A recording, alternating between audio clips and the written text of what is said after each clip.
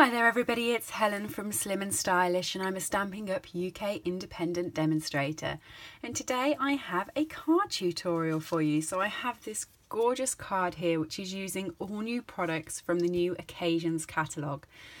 Normally when I do a card I do it as a time lapse, but because this was a new product and also because I do a lot of colouring in it, I thought I'd just do it as a speaking through tutorial. So this is using the new Petal palette stamp set from the new catalogue, which is lovely, and it has thinlets to go along with it. I'm not using the thinlets for this project, but I'm sure I will be. And it's using the new Petal palette suite of designer series paper. I'll just grab it for you so you can have a look. It's beautiful. It's all black and white, so you can colour it in and change it to whichever colour you like. It's 12 by 12. And you have got these beautiful patterns, all of which will work brilliantly with our blends. I love that one. I think that might be my favourite. Or that one. I'm one of those people, I love them all. But this is my favourite DSP from the new catalogue. So instead of doing an unboxing video with you, I've decided I'm just going to do tutorials on all the new suites. And this was obviously my first because I love the paper, I really do. So what you need for this project is I've used Calypso Coral and I'm going to for my other one. And for this project, I'm going to be doing a fold card. So I'm just going to fold it that way instead of doing a 10 fold card. So it's just A5 piece of paper folded straight over. I had pre-scored it, so that's why it's folded so easy, but I'm just going to use my bone folder. I will apologise, I have got a terrible cold. So I probably sound a lot deeper than I normally am. I do apologise. But there's nothing I can do. I'm trying to get rid of it. I have got a layered piece of black, which is 3 7/8 of an inch by 5 6/8 of an inch, which just layers on top of that quite nicely. And then my DSP is 3 3/4 of an inch by 5.5 inches, and that just layers straight on top of that quite nicely as well. So you just get a tiny little bit of black around the edge. Okay, so I'm going to go straight into colouring these with my blends. So I'm using Calypso Coral, Daffodil Delight and Old Olive. I'm going to start with the Old Olive piece first. This is a bit lengthy, but I will try to go as quick as I can. Decided to do a thank you card because I've got some wonderful treats for Christmas. I have been spoiled. I don't know how many of you know the brand Lush, but my room smells like a Lush body shop right now. It's so beautiful. I think I could have a bath every day to Easter and still not run out of bath products. I don't know whether someone's trying to tell me something, but it's been great because once you have a cold, all you do is feel like jumping in a bath, isn't it? So it's great for me. All right, so all I'm doing is coming in with a darker Old Olive, and I'm just creating sort of a shadow on each of the leaves that would be the leaves of the plant. I'm ignoring the flowers. I'm just coming around with the markers. You could do this with your watercolour pencils. This would look quite nice with your watercolour pencils actually. I never thought about it, otherwise I'd have done one in watercolour pencils and one in blends to show you what it's like. I know at the end of the video I'll grab a piece of scrap and I'll try it with my watercolour pencils and the aqua marker and we'll see how we go. I'm not sure if I've caught them all, but I'll know as I go along. And then just coming in with the light Old Olive just to blend those in.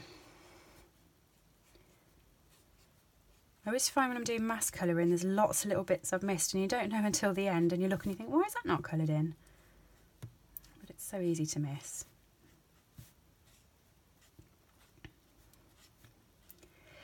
These products are all available for customers from the 3rd of January, and of course they fall in with Celebration.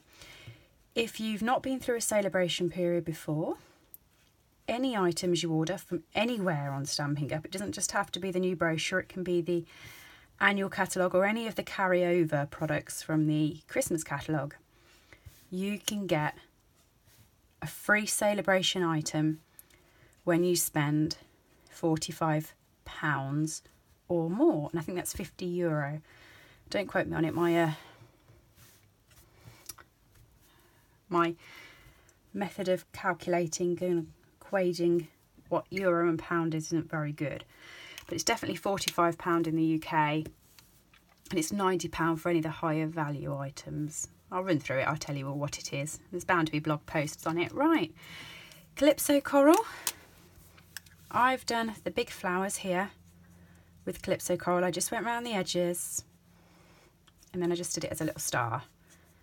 And you don't have to be neat here because this just blends in with the lighter one. It looks lovely when it's done. I'm not normally a fan of Calypso Coral. Don't know about you. They use Calypso Coral with this suite on stage and it looked quite nice. And then when I've done a craft room clear out yesterday and I worked out how many bits of paper I've got, and I've got hundreds of packs of Calypso Coral. I don't know where I've managed to accrue all of those from, and I thought, well, I better start using through those. So I decided this card was going to be Calypso Coral. Just do my stars in the middle because I forgot those, and then just come in with the lighter one and just blend them all in together.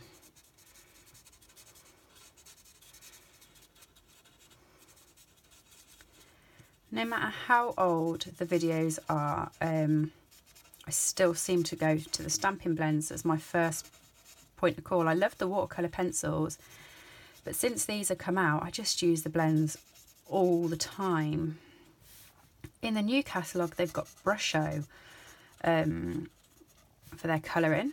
That looks, I haven't got it, I didn't order it. I'm not a big colouring fan. I think that's why I like the blends. They just seem so easy to use and go on with. So I haven't ordered the Brusho. I'm being a wimp and seeing what everyone else makes with it first.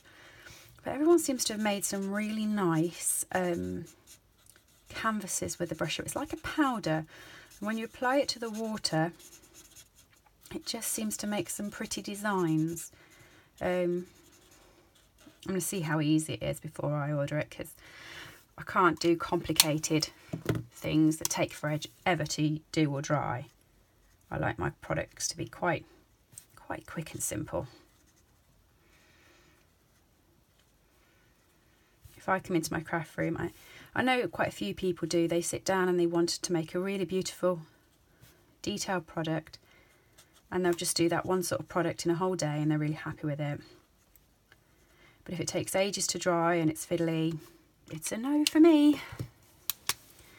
So I'm just going to bring those in. I've noticed some of the green that I've missed already just here, so I'm going to have to come in at the end. But that's okay. It's not a marathon. I'll get it done. You could colour the background of this as well. I haven't. I thought it was so bright with the colours on it that I left the background as white. But you can. And you could shade it. So you could use your watercolour pencils there so it's not as bright, you know. There's so many different options with this paper, and you can do it with all of the paper.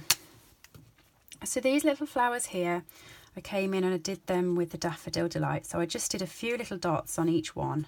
Well, that's a leaf. That should be green. Shh. Ignore that. No one saw that. There's the flower.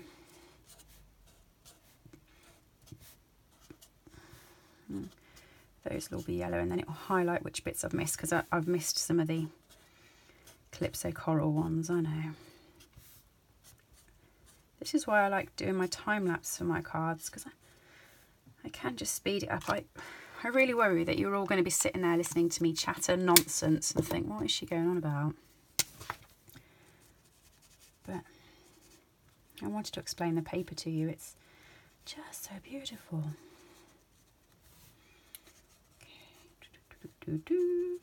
Going as quick as I can, honest. But if I colour outside the lines, I'll be really angry with myself. So I'm sure you've got the hang of it by now.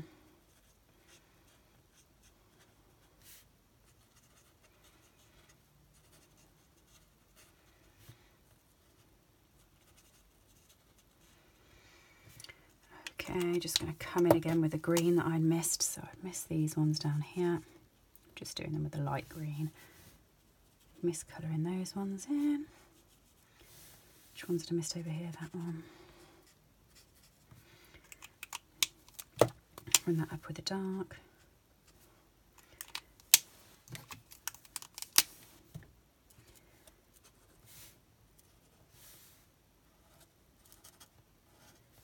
For these ones, just squiggling the top and just around the bottom. On there.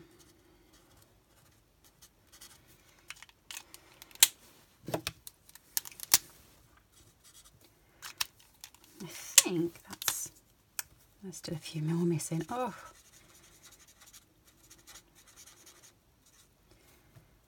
this is therapeutic paper. Should we say that? It's just sit down and colour away. It would probably be easier if you coloured a whole 12 by 12 inch one in and made a bulk of cards. I don't know, do it at one sheet wonder type idea. If you want any measurements for one sheet wonders, just check my site. There is a couple on there. I must apologise anyone who was watching my one sheet wonder that happened over Christmas. I had a problem with my website. I put things to post and they didn't post out. Oh no, they'd changed my server over Christmas. So it didn't go up there, but it's up there now. So that's my piece of paper, all done. It's not all done, I've just noticed I haven't done that one. There we go, all done. So all I'm going to do now is I'm going to take it and stick it to the black. So I'm just going to use my snail for this. As you can see, if you've got the planner or anything, I will do a tutorial on the planner. But if you've got the planner, the Stampin' blends aren't great to use for it because the colours bleed through the side of the paper. So I'm just going to lay that up there. And then I'm just going to grab the organiser ribbon. So the organiser ribbon is this colour. It's a lovely whisper white and it's in the new catalogue and it's with this suite. But what's great about it is you can take it and you can grab your Calypso Coral. You can grab any colour. This works fantastic with it. And all you need to do is just follow it along with the blends and it colours it in. So simple, so easy. I'll tell you what I did earlier just to make it not move. I just put my block on it. I put the block on at the end and then ran my pen all the way down it. And it worked a treat really. Turn it over and do the other side. It does go through, but it just doesn't go through as cleanly. So just tidy up the other side. And then again. And this is great thing about this ribbon. It's beautiful, but it means you can just change it to any of the colours that you want to use. So it will match with any project. And to me, that is the best part about this ribbon. And it's the one that I ordered quite a few of from the catalogue, just because I know it would fit with any project. Okay, almost finished. It dries pretty quick as well. So I'm just gonna, oh, that was daft. Pull the lid off one end to put it on the other end. I'm just gonna run through in the centre of there, just so it takes off any bleed. And you can see there's not that much, so it does dry quite quick. Okay, ready to put that on the card. I'm then gonna do my stamping. So I used the lovely little bird just up here and the thank you from here. And I did them both with my Memento ink.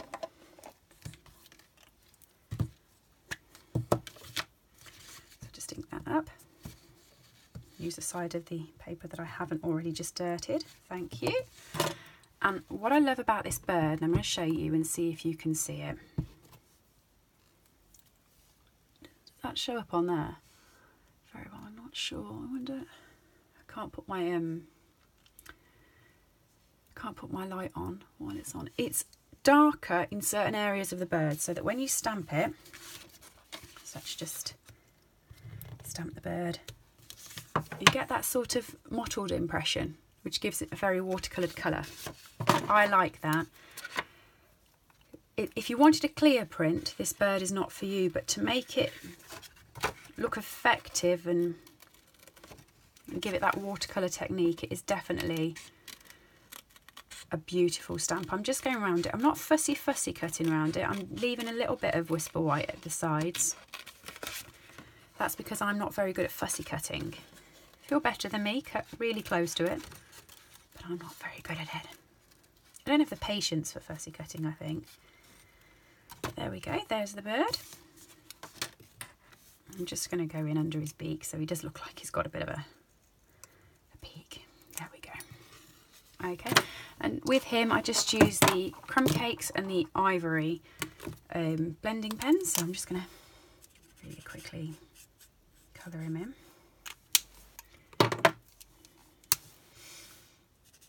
I left his eye white. I don't know why I didn't give him a colour. I use the Party Pandas. Have you seen the Party Pandas yet from the celebration? So cute. Absolutely lovely. I will show them you at the end of this video. And the Party Pandas have eyes, and I coloured the eyes in and it made them look demented. So I've avoided the eyes on my bird. I don't want that to look demented. Right, take your glue dots. Oh, sorry, I didn't tell you. I'd already pre-cut the organiser ribbon to 9.5 inches. I basically just measured it on this one. So take a glue dot, and I'm going to start roughly about the same place as I did up here.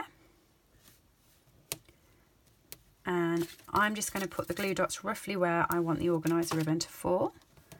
And I'm just going to follow it along. So starting up there, run it to there. You're not placing it tightly, you still want it to look quite loose because you want it to look like it's just fell on the paper magically. Run that back. And then again, just give that a bit more space. Another glue dot just on there. And run that to there. Okay, just take another glue dot. And I'm placing the glue dot just in the middle there, and I'm using the bronze thread.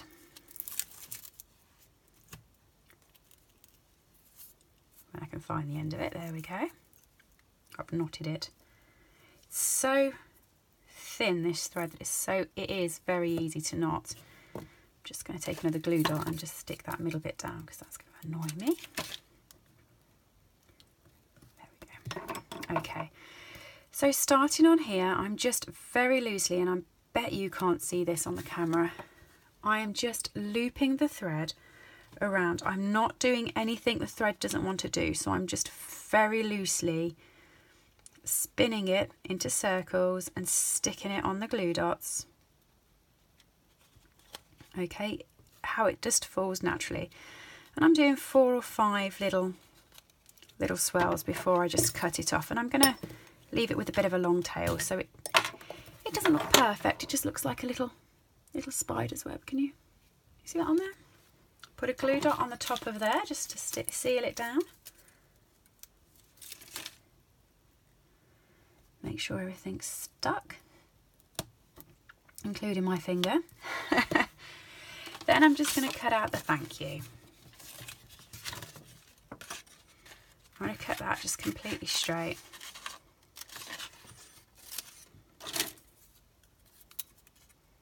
Like that. I'm going to just cut in the edge like that. So it's got a little triangle. So I've got a piece of black. I have just a scrap piece of black. Do the same. So that's got a triangle. I'm just going to put a bit of snail just on the end of the white, like that.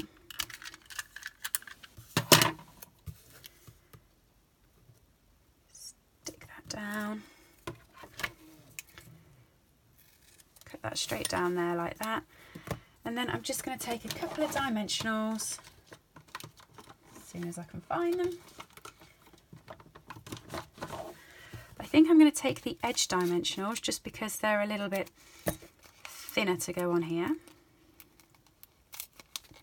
If I can pull it off, there we go.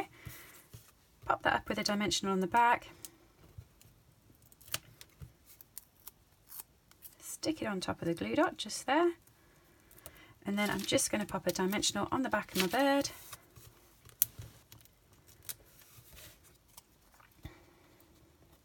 Put that on like that. Just take the card, pop a little bit of Tombow on the back.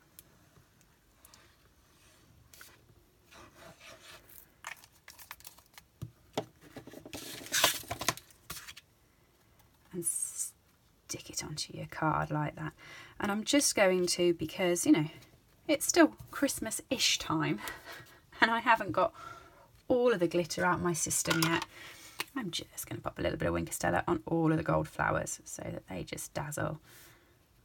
Everything in my house is still decorated. I'm still all Christmas-ept and I still like my glitter. So glitter is going to go on there on top of all of the yellow flowers that people can see. And that's my card.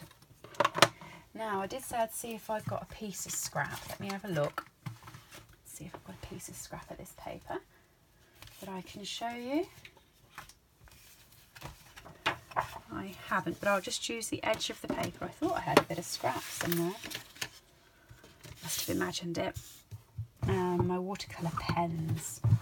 I wasn't prepared to do this, so let me just grab them. And if I grab the Calypso Coral out, Calypso Coral is there. Yep. And the Old Olive is there. Okay, so if I just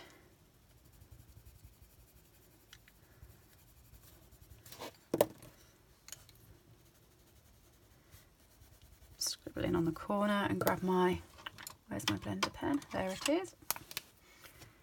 Just